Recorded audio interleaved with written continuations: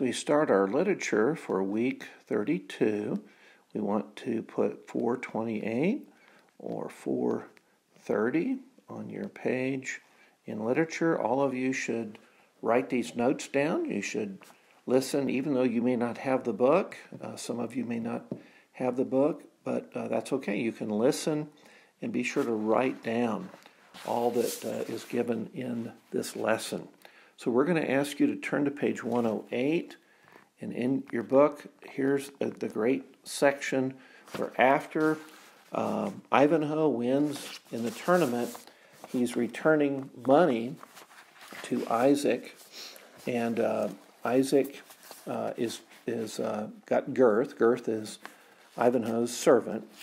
So Isaac is giving him some zecchins to go back, and Isaac only gives him 80 zecchins, and on the middle of at the very top of page 108, Isaac's counting them out. 71, 72, thy master is a good youth. 73, an excellent youth. 74, that piece hath been clipped within the ring. 75, and that looketh light of weight. 76, when my master wants money, let him come to Isaac of York. 77, that is, with reasonable security. Here he made a considerable pause. Girth had a good hope that the last three pieces might escape the fate of their comrades, but the enumeration proceeded. 78, thou art a good fellow. 79, and deservest something for thyself. Here again, the Jew paused again, and he looked at the last zecchin, intending doubtless to bestow it upon Girth. He weighed it upon the tip of his finger, and made it ring by dropping it upon the table. Had it rung too flat, or had it felt a hair's breadth too light, generosity had carried the day. But, unhappily for Girth, the chime was full and true, the zecchin plump, newly minted, and a grain above weight. Now, what does that mean? It means that the coin is new. It hasn't been worn down. It has more metal in it. It has more of the precious metal. So Isaac is reluctant to part with it. He's greedy. He's a businessman who won't. He'll give a smaller zecchin, but keep the larger ones for himself. So this is his character. See, he's been trained to be this way in his life. In some ways, he's very generous, but it's always, or often, it's to his advantage. And so here, he has this heavy zecchin on his finger. He can't seem to part with it, but he finally does. He lets it drop into Girth's bag. Now, Isaac could not find in his heart to part with it, so dropped it into his purse, as if in absence of mind, with the words, 80 completes the tale, and I trust thy master will reward thee handsomely. Surely, he added, looking earnestly at the bag, thou hast more coins in that pouch? So you can see that the Jewish people who were business people, they lent their money out for interest. They had gained a lot, but they'd also become very shrewd in their business practices. Let's look on page 109. We're about 10 lines down from the top of the page, and it says, he remembered, however, moreover, that he was in the house of a Jew, a people who, besides the other unamiable qualities which popular report ascribed to them, were supposed to be profound necromancers and Kabbalists. So here's an interesting section where because Jewish people were often wealthy and they had more money, and the English were jealous of that, and people were in debt to the Jews, and they tended to be the bankers. Later in European history, the Rothschilds became the big banking house in Europe, and so here these ridiculous things, almost like superstitions, come up, and they accuse the Jewish people of being very strange and even practicing bad things like necromancy and being Kabbalists. And so this is false, of course, but you can kind of see the root here, and this is way back in European history, but you can kind of see there was a prejudice against the Jews. And people, I think, were also upset that the Jews were God's people. They were kind of jealous of that. And so what happens is, in an amazing way, here at the bottom of page 109, at the middle of the page, a beautiful lady invites Girth, as Girth is leaving with those Zechins. She invites him to the side, kind of secretly.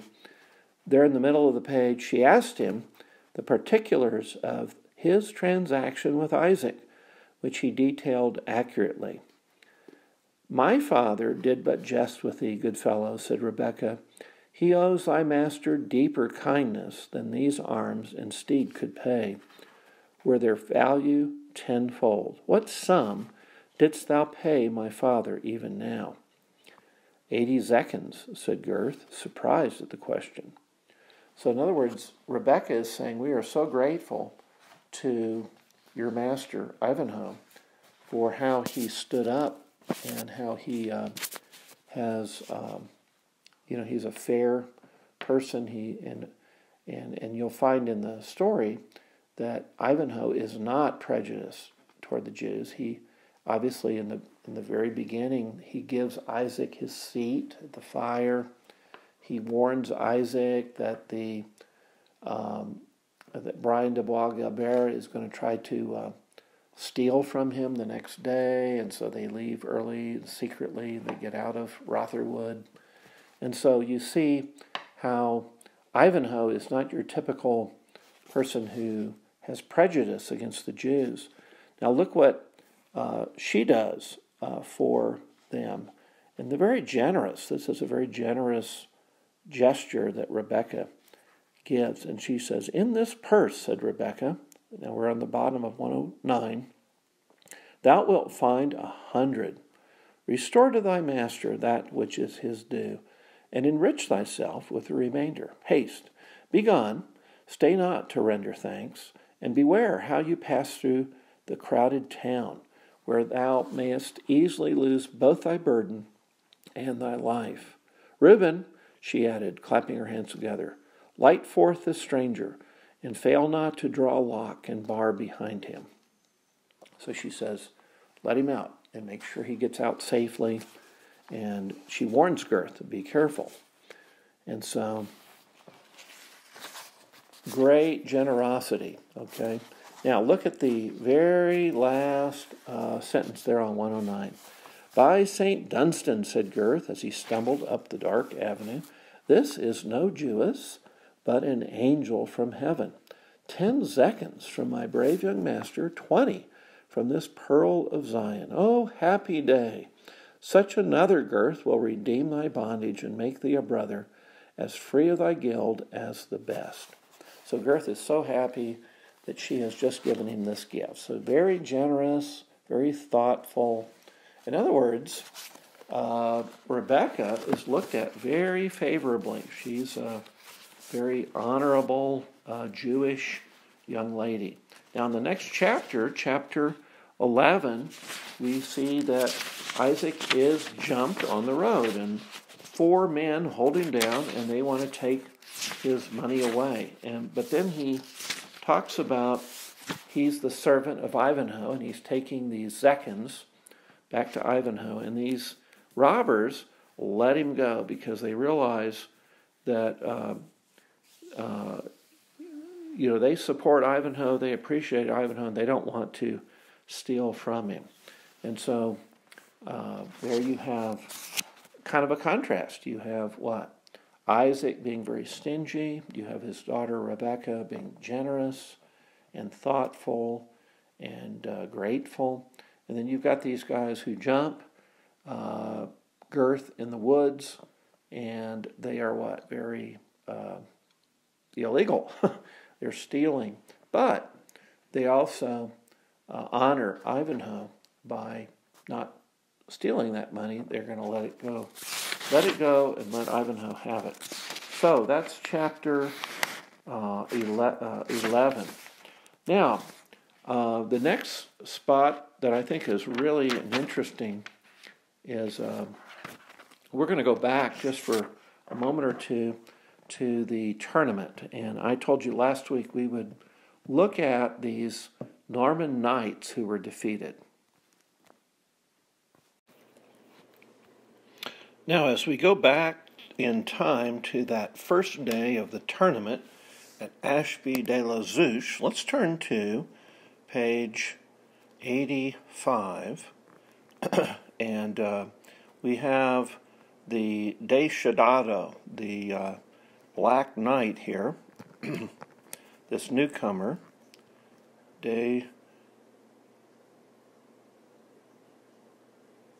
Deschadado.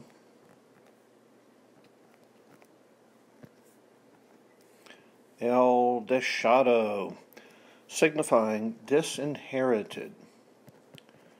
And he appears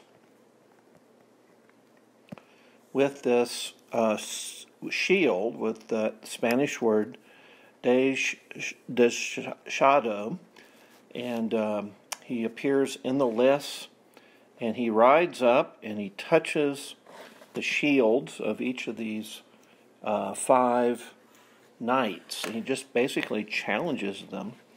And I wanted to read a little bit down on the bottom of 85. The champion, moving onward amidst these well-meant hints, ascended the platform by the sloping alley which led to it from the lists, and to the astonishment of all present, riding straight up to the central pavilion, struck with the sharp end of his spear the shield of Brian de Boisguilbert, until it rang again.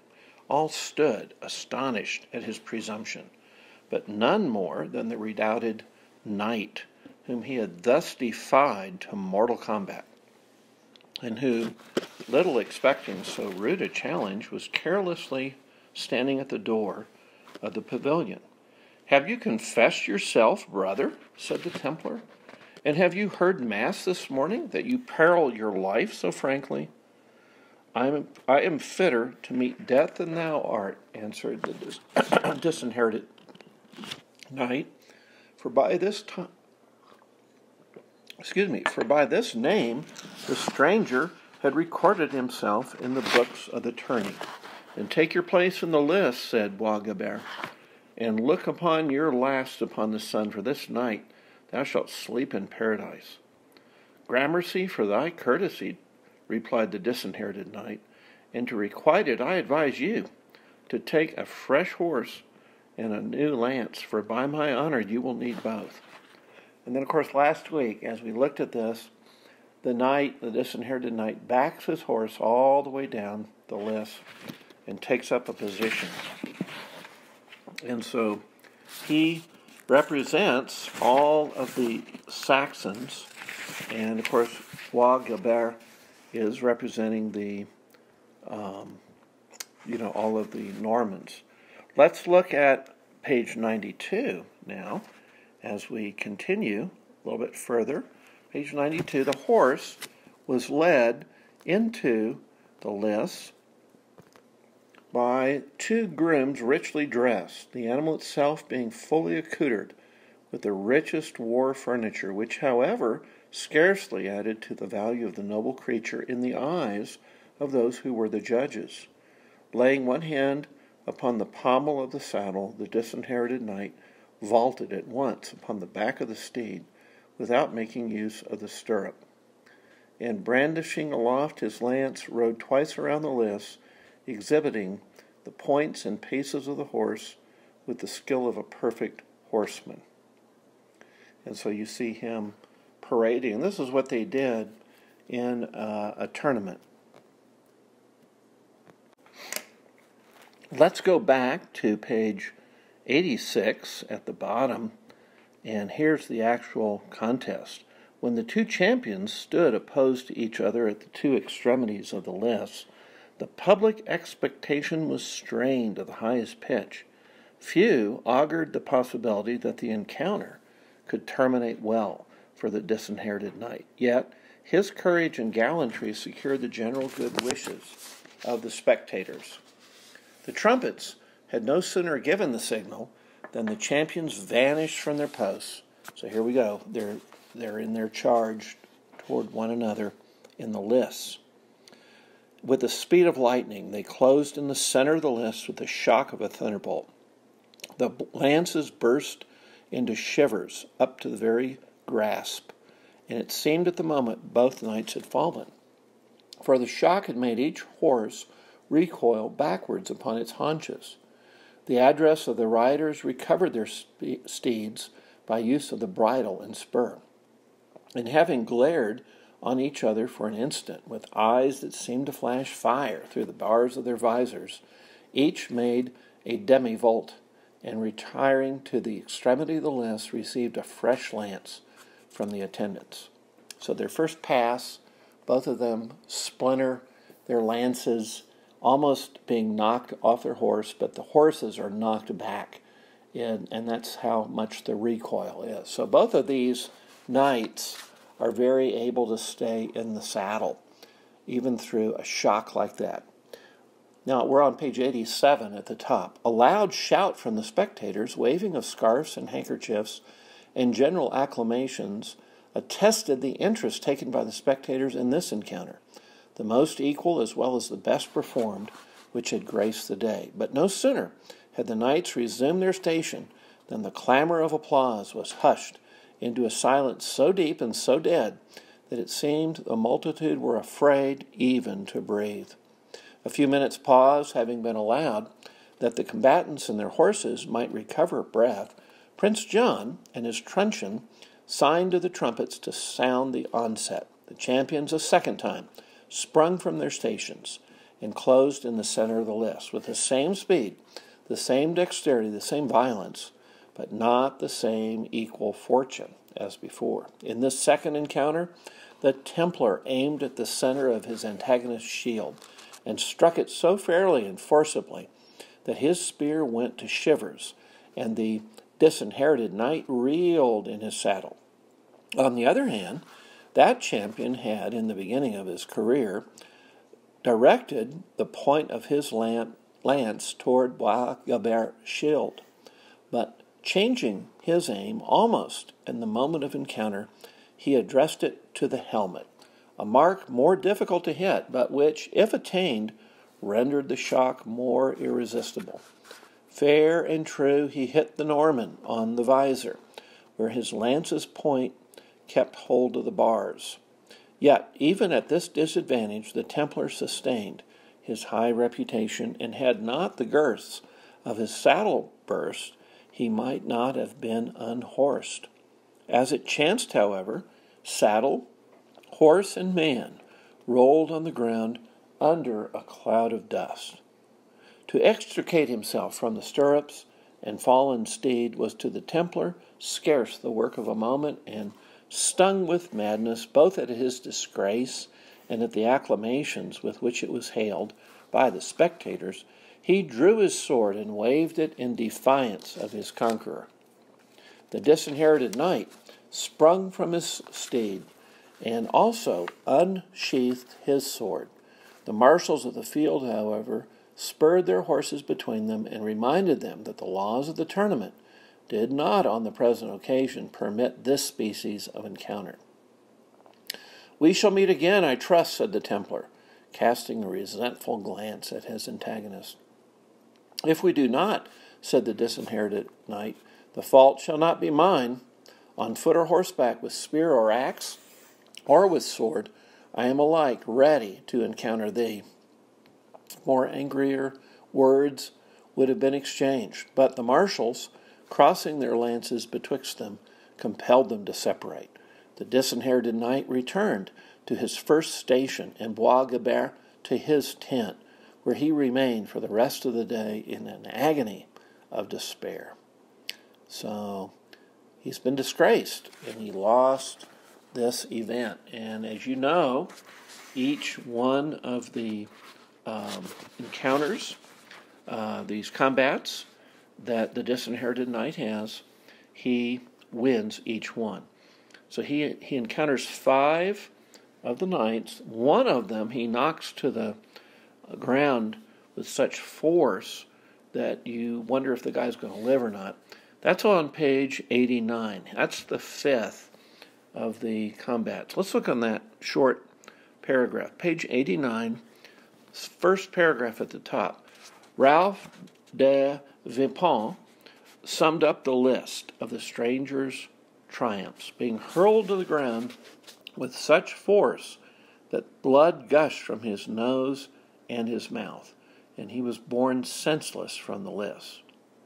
Now, normally when you see blood gushing from your mouth or your nose, you've done brain damage, and there's something that has been pulled loose, and so the person normally doesn't survive. Having blood coming out of your ears is another bad sign, but we don't know. It doesn't say what happened to this knight, but he is equally successful with each one, so he wins the prize, and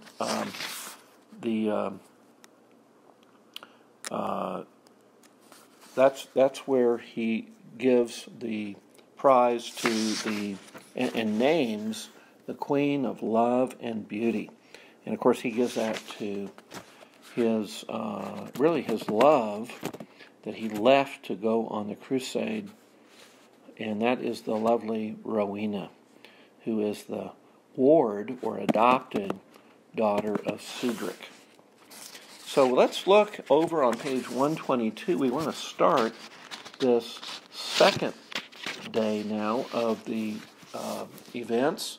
Of course, the first day, this wonderful Saxon knight puts the Norman knights in their place and wins all. And now we have this second day. Now, in the second day, this is a larger combat. There's 2 sides. There's a Saxon side and a Norman side. I'm going to read on page 122. If you would turn to 122, we will take a look right in the middle of that page. It was a goodly and at the same time an anxious sight to behold so many gallant champions, mounted bravely and armed richly, stand ready prepared for an encounter so formidable, seated on their war saddles like so many pillars of iron, and awaiting the signal of encounter with the same ardor as their generous steeds, which, by neighing and pawing the ground, gave signal of their impatience. So we have about 50 of these knights who've entered the list, and the list, of course, is a north-south list. It has an opening on one. You remember it's about the length of 4 football fields, and it's a width of about 2 fields. And so these lists have about 50 of these knights on one side, 50 on the other. They're separated by about 3 football fields, and they're going to start a fight now, but it's a group fight. Sometimes in the literature you'll see that they had a word that comes from the French. It's called melee. A melee. And a melee means just a mess, confusion, a huge, like a battering group, just a mass fight. So let's continue reading there on 122. As yet the knights held their long lances upright, their bright points glancing to the sun, and the streamers with which they were decorated fluttering over the plumage of the helmets. Thus they remained while the marshals of the field surveyed their ranks with the utmost exactness, lest either party had more or fewer than the appointed number. The tale was found exactly complete. The marshals then withdrew from the lists, and William de Wivriel, with a voice of thunder, pronounced the signal words, "Laissez aller." The trumpets sounded as he spoke. The spears of the champions were at once lowered and placed in the rest. The spurs were dashed into the flanks of the horses, and the two foremost ranks of each party rushed upon each other in full gallop and met in the middle of the lists with a shock the sound of which was heard a miles distant. The rear rank of each party advanced at a slower pace to sustain the defeated and follow up the success of the victors of their party. So we have these two ranks as they've lined up. They've got the first two ranks. They charge across at full speed, the first two lines, and they smash together in the middle of the lists. And then the rear group goes slower pace and is moving up much slower to engage people that make it through the and if someone retreats and needs out, one of the guys in the back will come up and fill their place. So most of the fighting is going here right in the middle, and it's very noisy. It's a very raucous fight. So the consequences of the encounter were not instantly seen, for the dust raised by the trampling of so many steeds darkened the air, and it was a minute ere the anxious spectators could see the fate of the encounter. When the fight became visible, half of the knights on each side were dismounted, some by the dexterity of their adversaries' lance, some by the superior weight and strength of opponents, which had borne down both horse and man. Some lay stretched on the earth, as if never more to rise. Some had already gained their feet and were closing hand to hand with those of their antagonists who were in the same predicament, and several on both sides, who had received wounds by which they were disabled, were stopping their blood by their scarves and endeavoring, or trying, to extricate themselves from the tumult. The mounted knights, whose lances had almost all broken by the fury of the encounter, were now closely engaged with their swords, shouting their war cries and exchanging buffets or blows, as if honor and life depended on the issue of the combat. So would you underline that last phrase? That's the seriousness. It's as though the life and honor depended on their fight. Now, this is just a game. This is a tournament. But you can see here in the Middle Ages how this was a big deal. This is like the Super Bowl. You played for all you were worth.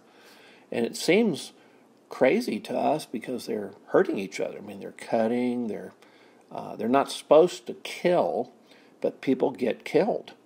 The goal is not to just kill everybody, but the goal is to win over your opponents. But they're using sharp swords.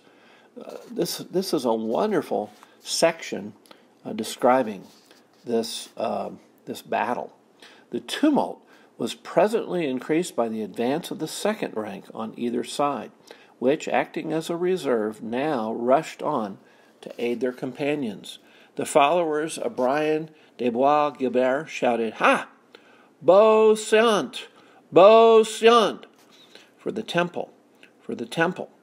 The opposite party shouted in answer, "De Shadado! De Shadado!" which watchword they took from the motto upon their leader's shield. The champions thus encountering each other with the utmost fury, and with alternate success, the tide of battle seemed to flow now toward the southern, now toward the northern extremity of the lists, as one or other of the party prevailed. Meantime, the clang of the blows and the shouts of the combatants mixed fearfully with the sound of the trumpets and the drowned groans of those who fell, and lay rolling defenseless beneath the feet of the horses. Can't you picture that? Can't you see the dust? Can't you see the sound or hear the sound? Can't you see those guys trying to roll around on the ground? They're wounded, and the horses are stamping all around them. Above, there's a battle going on, and now about half of the people are on the ground, and they're fighting with swords. Wow. Great description. The splendid armor of the combatants was now defaced with dust and blood, and gave way at every stroke of the sword and battle axe. The gay plumage, shorn from the crest, drifted upon the breeze like snowflakes. All that was beautiful and graceful in the martial array had disappeared, and what was now visible was only calculated to awake terror or compassion. Yet such is the force of habit that not only the vulgar spectators who are naturally attracted by sights of horror, but even the ladies of distinction who crowded the galleries saw the conflict with a thrilling interest, certainly, but without a wish to withdraw their eyes from a sight so terrible. Here and there, indeed, a fair cheek might turn pale, or a faint scream might be heard, as a lover, a brother, or a husband was struck from his horse. But, in general, the ladies around encouraged the combatants, not only by clapping their hands and waving their veils and kerchiefs, but even by exclaiming, "Brave lance! Good sword!" when any successful thrust or blow took place under their observation. So, now in this event, the Templar and the Disinherited Knight at length, they come together hand to hand. And if we'll turn over to page 125, we can see this next part, because what's going to happen now, anything goes. You can gang up on people, you can surround them, anything goes in this big type of tournament, this melee. So what we see here on page 125, when the field became thin by the numbers on each side who had yielded themselves vanquished, had been compelled to the extremity of the lists, or who had otherwise been rendered incapable of continuing the strife, the Templar and the Disinherited Knight at length encountered hand to hand, with all the fury that mortal animosity joined to rivalry of honor could inspire. Such was the address of each, in parrying and striking, that the spectators broke forth into unanimous and involuntary shout, expressive of their delight and admiration. But at this moment, the party of the Disinherited Knight had the worst. The gigantic arm of Front de Boeuf on one flank, and the ponderous strength of Athelstane on the other, bearing down and dispersing those immediately exposed to them. Finding themselves freed from their immediate antagonists, it seems to have occurred to both these knights at the same instant that they would render the most decisive advantage to their party by aiding the Templar, Brian, in his contest with his rival. Turning their horses, therefore, at the same moment, the Normans spurred against the Disinherited Knight on the one side and the Saxon on the other. It was utterly impossible that the object of this unequal and unexpected assault could have sustained it, had he not been warned by a general cry from the spectators, who could not but take interest in one exposed to such disadvantage. "Beware! Beware, Sir Disinherited!" was shouted so universally that the knight became aware of his danger, and striking a full blow at the Templar, he reined back his steed at the same moment, so as to escape the charge of Athelstane and Front de Boeuf. These knights, therefore, their aim being thus eluded, rushed from opposite sides betwixt the object of their attack and the Templar, almost running their horses against each other ere they could stop their career. Recovering their horses, however, and wheeling them around, the whole three pursued their united purpose of bearing to the earth the Disinherited Knight. Nothing could have saved him except the remarkable strength of the noble and activity of the noble horse which he had won on the preceding day. This stood him in more stead. So the horse, he maneuvers very carefully and moves back and parries the blow of one of his antagonists and blocks the blow of another, and the horse does really well. But gradually, he still gets surrounded, and three against one are going to overwhelm them. Now, down at the bottom of page 126, here's the decisive change. There was among the ranks of the Disinherited Knight a champion in black armor, mounted on a black horse, large of size, tall, and to all appearance powerful and strong, like the rider by whom he was mounted. This knight, who bore on his shield no device of any kind, and hitherto evinced very little interest in the event of the fight, beating off with seeming ease those combatants that attacked him, but neither pursuing his advantages nor himself assailing any one. In short, he had hitherto acted the part rather of a spectator than of a party in the tournament, a circumstance which procured him among the spectators the name of the Black Sluggard, or le Noir Fainéant. At once, this knight seemed to throw aside his apathy, and he discovered the leader of the party so hard bested. For, setting spur to his horse, which was quite fresh, he came to his assistance like a thunderbolt, and in a voice shouting like a trumpet, "Descharado, to the rescue!" It was high time, for while the disinherited knight was pressing on the Templar, Front de Boeuf had got nigh to him with his uplifted sword. But ere the blow could descend, the sable knight, meaning the Black Knight, dealt a stroke on his head, which, glancing from the polished helmet, lighted with violence scarcely abated on the chamfron of the steed, and Front de Boeuf rolled on the ground, both horse and man equally stunned. So the chamfron is a little piece of armor that's right on the face of the horse. It kind of protects the front of the horse. So this sword blow hits Front de Boeuf, and then it also hits the horse on the head, and so it kind of stuns both of them. Well, as you know, having read this great combat scene, the Black Knight, the Black Sluggard here, Le Noir Fainéant, is successful, and he knocks away Front de Boeuf and knocks away Athelstane. And now it's just Bois Guilbert and Descharado. And let's look on page 127 where this happens. So about 2/3 down, page 127, having achieved this double feat for which he was the more applauded, that was totally unexpected from him, the knight seemed to resume the sluggishness of his character, returning calmly to the northern extremity of the list, leaving his leader, Descharado, to cope as best he could with Bois Guilbert. This was no longer a matter of so much difficulty as formerly. The Templar's horse had bled much and gave way under the shock of the disinherited knight's charge. Brian de Bois Guilbert rolled on the field, encumbered with the stirrup from which he was unable to draw his foot. His antagonist sprung from the horseback, waved his fatal sword over the head of the adversary, and commanded him to yield himself. And then who saves the day? Prince John. Prince John pulls a warder out and throws it down, which means this has to stop. And he proclaims Descharado the winner of the tournament. So,